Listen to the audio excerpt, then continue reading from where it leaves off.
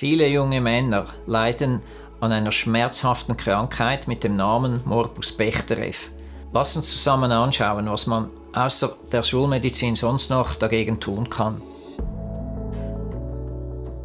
Der Morbus Bechterew, oder er heißt auch noch Spondylitis ankylosans, ist eine schmerzhafte, rheumatisch entzündliche Erkrankung der Wirbelsäule und des Beckens, des Kreuzbeins. Es betrifft vor allem junge Männer.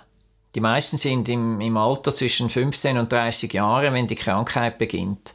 Und die typischen Symptome sind tief sitzende Rückenschmerzen, weit unten, wirklich im Kreuzbeinbereich, dauernde Schmerzen. Die können auch die ganze Nacht anhalten. Einzelne Patienten müssen aufstehen, ein bisschen herumgehen, um eine Linderung zu erfahren.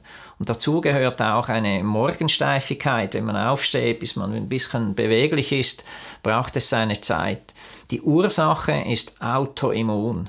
Also auch hier wieder, es geht ums Immunsystem, das schulmedizinisch gesagt gegen das eigene Gewebe gerichtet ist, aber es gibt andere Faktoren, die wir jetzt zusammen anschauen. Ich möchte jetzt kurz zeichnen, was sich genau abspielt bei diesem Morbus Bechterew in der Wirbelsäule. Hier zeichnen wir einen Wirbelkörper. Ich zeichne jetzt zwei, damit man sieht, wie das funktioniert. Das sind die Dornfortsätze, die haben alle Wirbel. Hier dazwischen, zwischen zwei Wirbeln, ist die Bandscheibe. Das ist ein weicheres Material, das die Beweglichkeit der Wirbelsäule erlaubt. Jetzt müssen wir das nochmals zeichnen, beim Morbus Bechterew. Ich komme gleich darauf zurück, was hier passiert, und dann zuletzt passiert eben etwas Spezielles.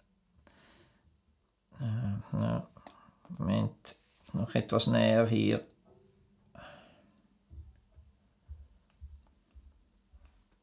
So. Beim Morbus Bechterew findet die Entzündung statt hier, das nennt man die Bodenplatte eines Wirbelkörpers und in der Deckplatte des Wirbelkörpers. Also das ist die Stelle, wo sich eine entzündliche rheumatische Krankheit abspielt.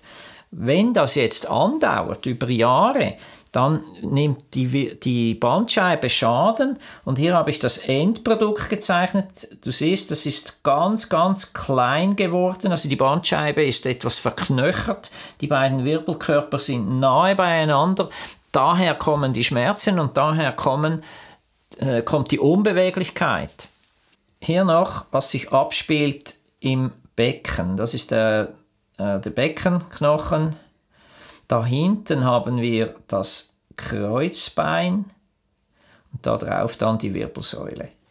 Und ganz speziell betroffen sind die Iliosakralgelenke. Das ist dieses Gelenk hier zwischen dem Kreuzbein und der Beckenschaufel.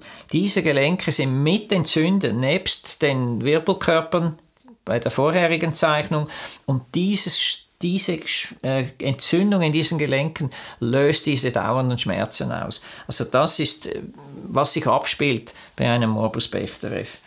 Jetzt, was kann man machen? Kommen wir zur Therapie.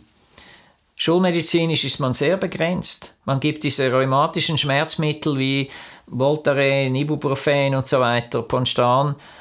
Und wenn man die langfristig nehmen muss, braucht es meistens noch einen Magenschoner dazu, weil diese Medikamente die Magenschleimhaut angreifen. Also diese Patienten nehmen jahrelang doppelt Medikamente, Schmerzmittel und Magenschutzmittel. Bei ganz akuten Schüben von Schmerzen kann man mit Cortison etwas lindern, und wie immer bei allen autoimmunen Krankheiten kommt es dann zur Immunsuppression. Das sind spezielle, teure Medikamente, welche das Immunsystem unterdrücken und damit schon diese Entzündung hemmen. Aber in der Vitalstoffmedizin haben wir zusätzliche Möglichkeiten. Es geht um das Immunsystem, das ich eben lieber stärke als unterdrücke. Deswegen immer Omega-3, Vitamin D, etwas Magnesium und Zink. So haben wir die Basis gelegt für ein gesundes, gutes Immunsystem. Und in der Natur gibt es viele natürliche Entzündungshemmer, die wir hier einsetzen können. Dazu gehört Aronia, das sind Beeren, sehr reich an entzündungshemmenden Nährstoffen.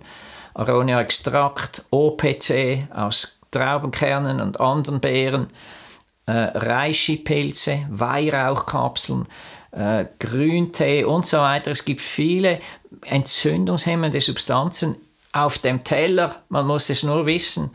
Und weil der Teller allein nicht genügt, gibt es diese Produkte auch alle in Kapselform. Ganz wichtig, ein Bechterew-Patient sollte kein Schweinefleisch essen, weil im Schweinefleisch drin haben wir die Arachidonsäure und diese Säure fördert diese Entzündungen im Wirbelsäulenbereich. Eine gute Diät mit wirklich viel natürlichen Stoffen, praktisch vegetarisch, das unterstützt die Heilung sehr, weil in allen diesen Gemüsen und Salaten und Früchten drin haben wir entzündungshemmende Substanzen, das kann man nutzen. Und wie immer bei allen Autoimmunerkrankungen gehört eine Darmsanierung dazu. Ich empfehle dir, diese speziellen Seiten und die Landingpage anzuschauen mit vielen Informationen, wie man den Darm verbessern kann, weil Darm und Autoimmunerkrankungen haben einen engen Zusammenhang.